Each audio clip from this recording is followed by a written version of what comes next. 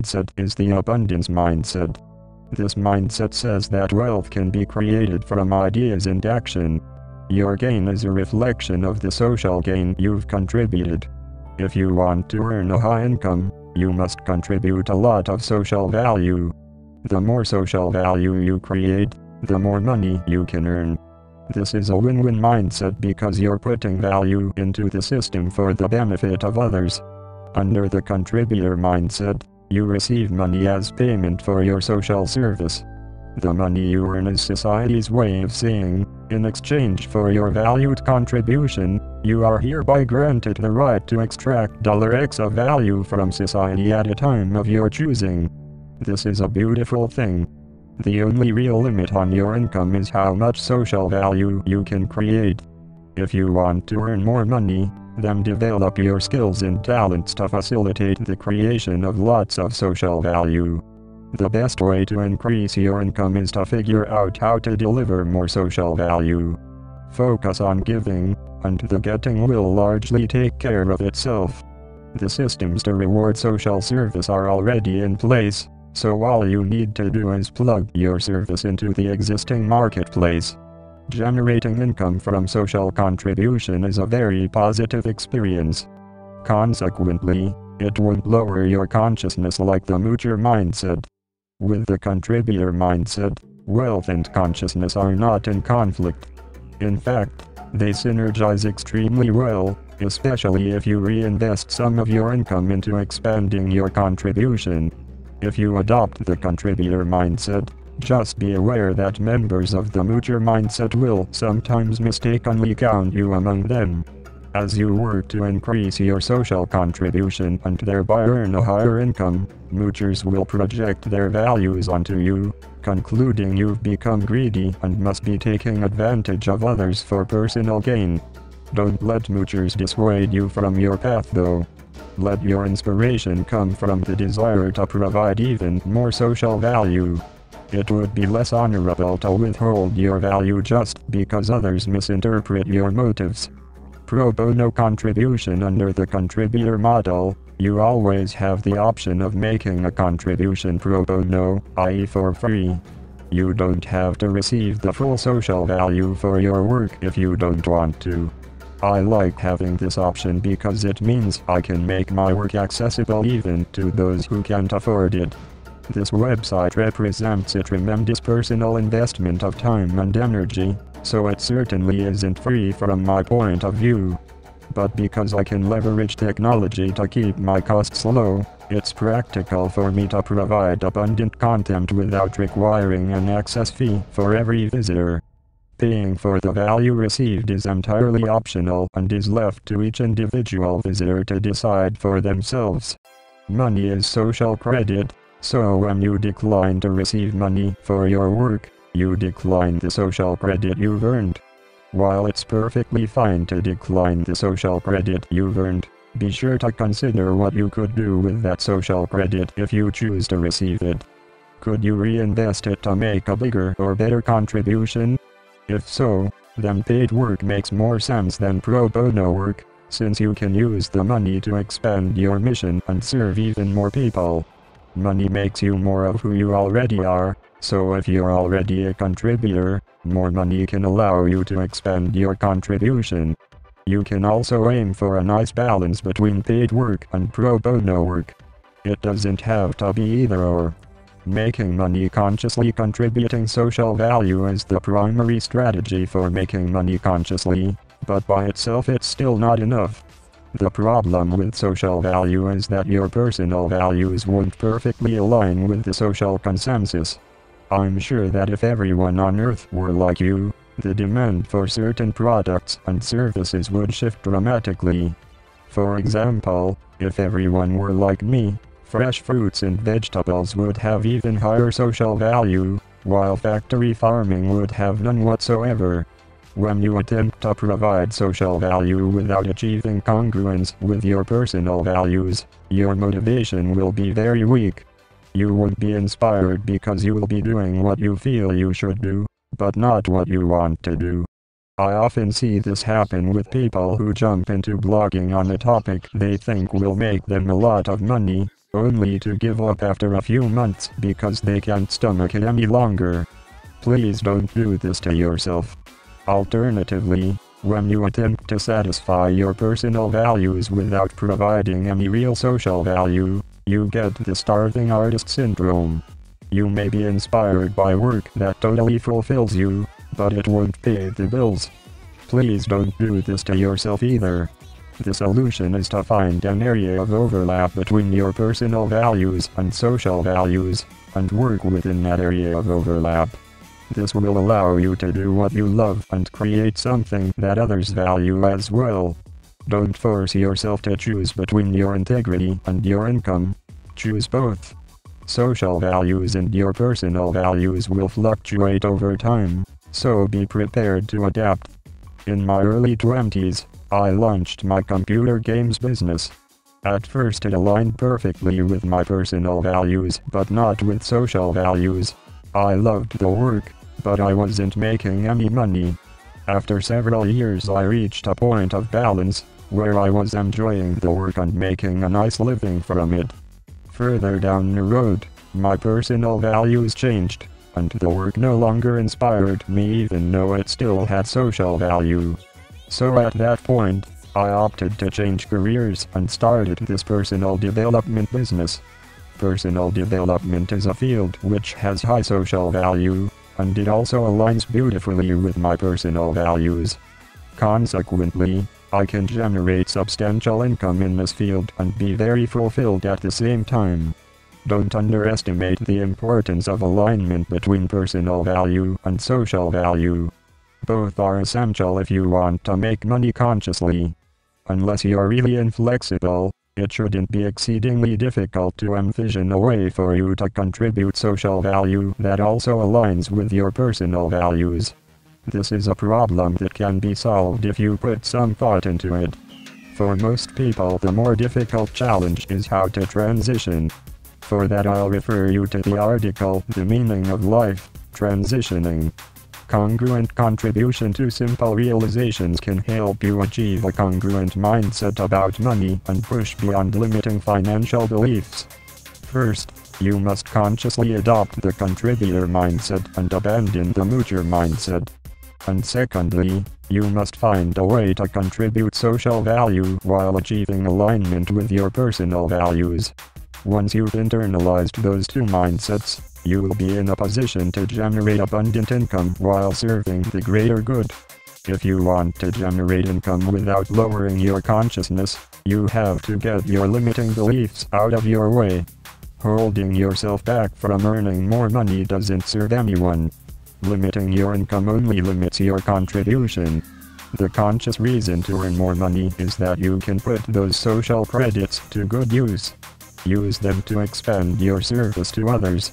If you're living an honorable life, then it's a good thing for you to receive more money. You will be a good custodian for it. The more money that flows through your life, the more resources you can invest into your life purpose social credit. It's an IOU from society, enabling you to extract a certain amount of social value whenever you want. The more money you have, the more society owes you, and the more value you can extract. How to earn money? Let's consider what it means to earn money. Since money is a social resource, earning money means acquiring more of that social resource. When you spend money, you convert money to value. But when you earn money, you convert value to money. One way to earn money is to sell possessions. Take an item and sell it, and you'll receive money for it. Another option is to acquire items at one price and turn around and sell them for more than your costs. Companies dig up resources all over the planet and sell them for a profit.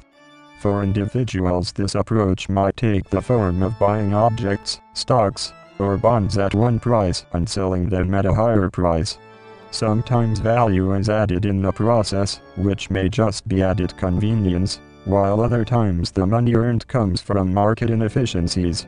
Perhaps the most common way to earn money is to sell your time. Get a job and trade hours for dollars. The greater your ability to personally deliver a high social value, the greater your earnings potential. The difference between making $10 hour versus $100 hour is that the latter work has much greater social value. This difference isn't anyone's fault. The difference is due to the social consensus about the value of certain work. Note the difference between absolute value and social value. Top athletes may not perform useful work in an absolute sense, but their compensation is based on the social value of their service, which is currently very high.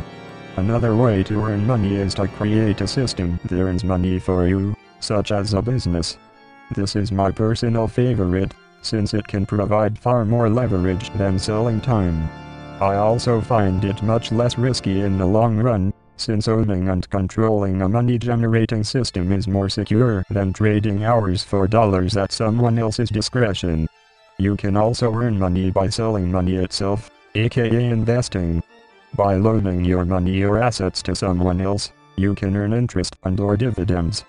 How you earn money depends on what you invest in. Investing in a new business is very different from investing in a criminal organization. One form of investing creates social value, the other steals it. And of course a final option for making money is to steal it. Historically this has been a popular option, but I won't give it serious consideration here. If you think about it, there are two basic ways to earn money. 1. Make a social contribution, and receive payment commensurate with the social value of your contribution. 2. Take advantage of market inefficiencies to extract money without contributing any value. Option 1 includes getting a job, running a business that provides products or services, reselling items with value added, or investing in any of these outlets. Option 2 includes reselling items without added value, gambling, mooching off others, crime, or investing in any of these. Here's another way of labeling these two strategies. 1. Contribute. 2. Mooch. Unless you've somehow opted out of the monetary system, you're using one or both of these two strategies right now. One strategy will likely be dominant in your life. Either you're creating genuine social value and being paid for it, or you're mooching off the value created by others. Note that number 1 is essential for the monetary system to survive and thrive, but number 2 is not.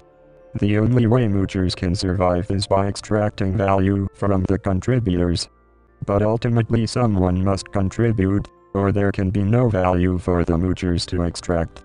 Incidentally, Ayn Rand wrote a fascinating novel called Atlas Shrugged about what would happen if the world's contributors left to form their own society, leaving the moochers to fend for themselves. The contributor society became a paradise, while the moocher society fell to pieces.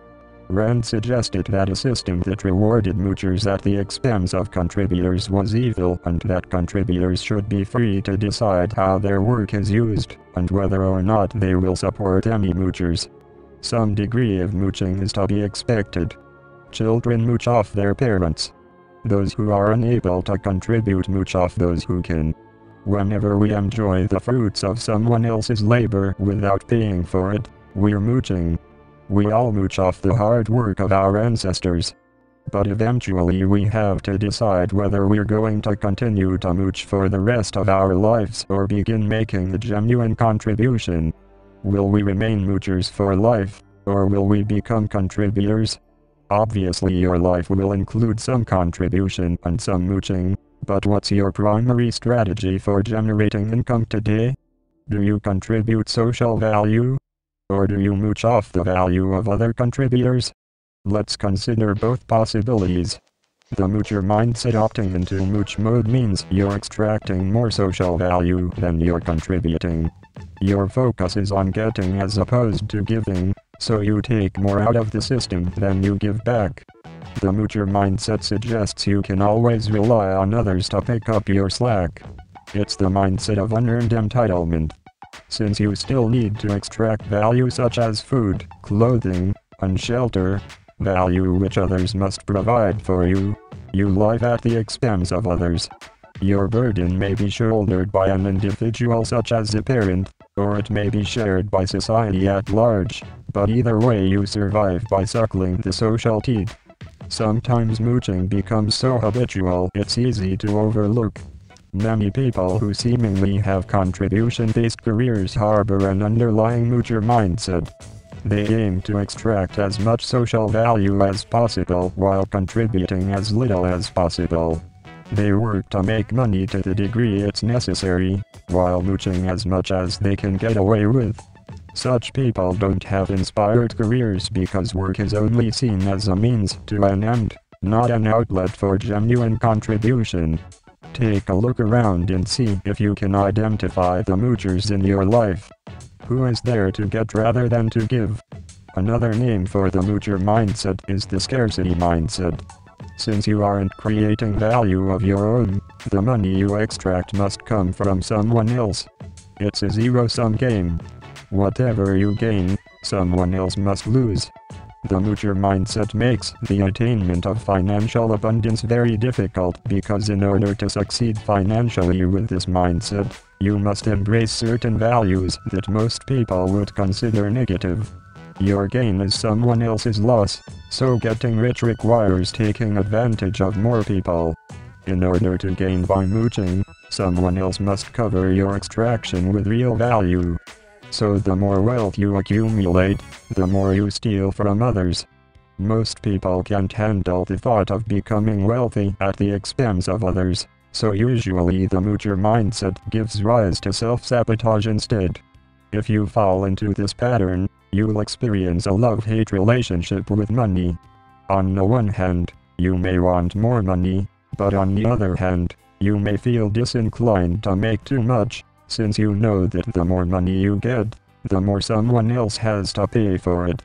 For example, if you make a living as a professional poker player, then you know that the more you earn, the more money others have to lose. Not the best motivation for a highly conscious person to achieve financial abundance. Some people are able to bypass this problem of financial self-sabotage by lowering their consciousness. They learn to make money without rationally considering the consequences of how they're earning it. They invent justifications to explain their actions while keeping their awareness from getting in the way. Ultimately, this is the mindset of criminals. The more you align yourself with the moocher mindset, the more difficult it will be for you to experience financial abundance and remain conscious. Ultimately, you have to choose one or the other. Be conscious or be wealthy. You can't have both if you subscribe to the moocher mindset. If you find yourself stuck at a certain level of income and unable to go any higher, an underlying moocher mindset is probably the culprit. This is the mindset that leads you to ask, how can I get more money? Instead of, how can I contribute more value? It's also the mindset that says it's a bad idea to earn more money, since your gain is someone else's pain. The contributor mindset. Now let's consider the contributor mindset. This mindset recognizes that the best way to make money is to provide fair value in exchange. Create genuine social value, and receive payment commensurate with that value. Due to market inefficiencies, sometimes you'll be underpaid, and sometimes you'll be overpaid, but the basic idea is that you earn money by contributing. If you want to earn income as a contributor, you must contribute social value, not personal value. Many would-be contributors get stuck on this concept. Personal value is whatever you say it is. You're free to decide what has value to you personally, and it doesn't matter if no one agrees with you. Social value, however, is assigned by social consensus. If you believe your work has tremendous value, but virtually no one else does, then your work has high personal value but little or no social value. Here's the key point. Your income depends on the social value of your work, not the personal value. If you want to generate income from creative work, then your work must have social value. There's no getting around that. No social value, no income. If your skills and hard work are not in alignment with the creation of social value, then you will not be able to generate income as a contributor. This isn't an unfair system. It's just how the monetary system works.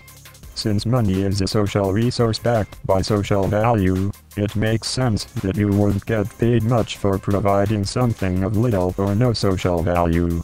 The saying, find a need and fill it, certainly rings true, assuming we're referring to a social need or desire. This website, for example, has a fair degree of social value. Whether you or I value it as individuals is financially irrelevant. It successfully generates income because the overall social consensus is that this site has a certain level of value. And that social value makes it possible for the site to generate income. If there was no social value to this site, there would be no income potential. Another name for the contributor mindset is the abundance mindset. This mindset says that wealth can be created from ideas and action. Your gain is a reflection of the social gain you've contributed. If you want to earn a high income, you must contribute a lot of social value. The more social value you create, the more money you can earn. This is a win-win mindset because you're putting value into the system for the benefit of others.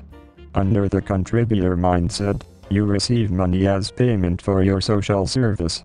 The money you earn is society's way of saying, in exchange for your valued contribution, you are hereby granted the right to extract $X of value from society at a time of your choosing. This is a beautiful thing. The only real limit on your income is how much social value you can create. If you want to earn more money, then develop your skills and talents to facilitate the creation of lots of social value. The best way to increase your income is to figure out how to deliver more social value. Focus on giving, and the getting will largely take care of itself. The systems to reward social service are already in place, so all you need to do is plug your service into the existing marketplace. Generating income from social contribution is a very positive experience. Consequently, it won't lower your consciousness like the moocher mindset. With the contributor mindset, wealth and consciousness are not in conflict. In fact, they synergize extremely well, especially if you reinvest some of your income into expanding your contribution.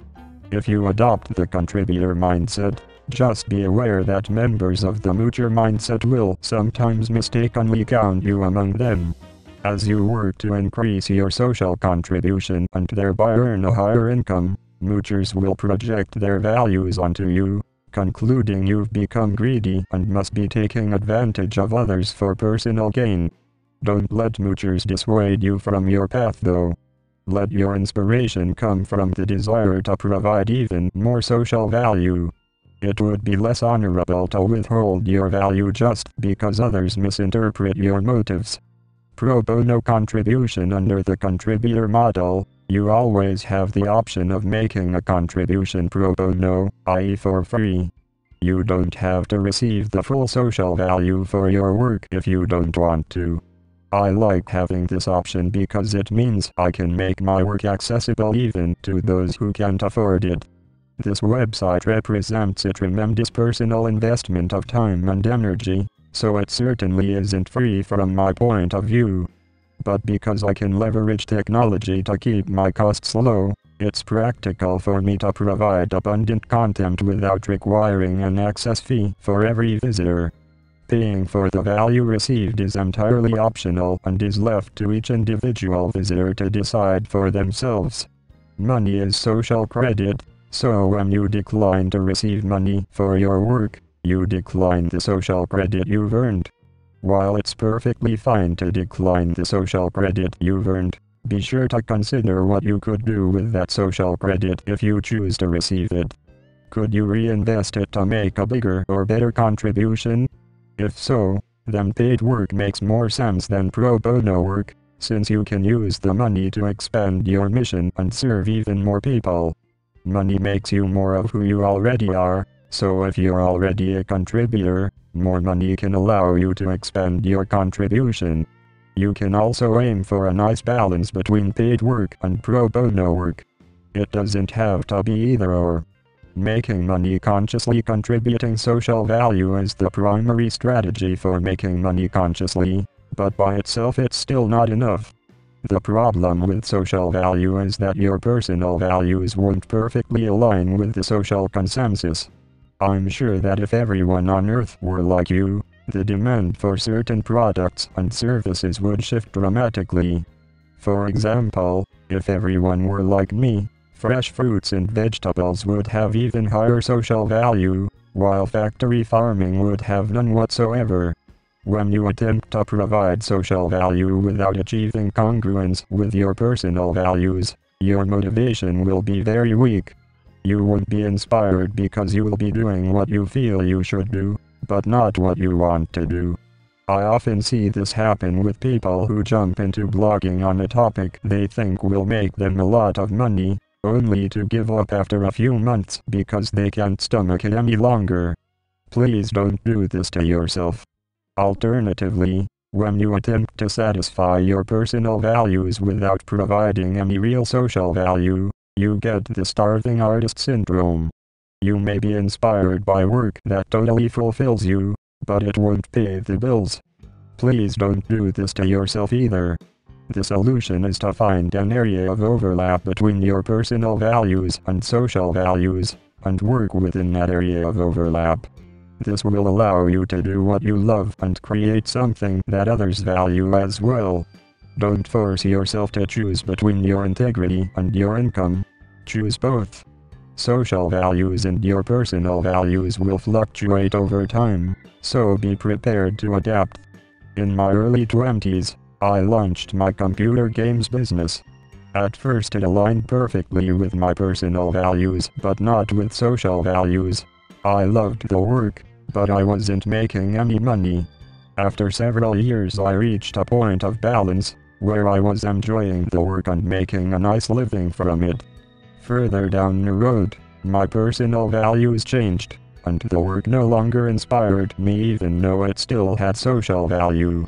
So at that point, I opted to change careers and started this personal development business. Personal development is a field which has high social value, and it also aligns beautifully with my personal values. Consequently, I can generate substantial income in this field and be very fulfilled at the same time. Don't underestimate the importance of alignment between personal value and social value. Both are essential if you want to make money consciously. Unless you're really inflexible, it shouldn't be exceedingly difficult to envision a way for you to contribute social value that also aligns with your personal values. This is a problem that can be solved if you put some thought into it. For most people, the more difficult challenge is how to transition. For that I'll refer you to the article, The Meaning of Life, Transitioning. Congruent contribution to simple realizations can help you achieve a congruent mindset about money and push beyond limiting financial beliefs. First, you must consciously adopt the contributor mindset and abandon the moocher mindset. And secondly, you must find a way to contribute social value while achieving alignment with your personal values. Once you've internalized those two mindsets, you will be in a position to generate abundant income while serving the greater good. If you want to generate income without lowering your consciousness, you have to get your limiting beliefs out of your way. Holding yourself back from earning more money doesn't serve anyone. Limiting your income only limits your contribution. The conscious reason to earn more money is that you can put those social credits to good use. Use them to expand your service to others. If you're living an honorable life, then it's a good thing for you to receive more money. You will be a good custodian for it. The more money that flows through your life, the more resources you can invest into your life purpose.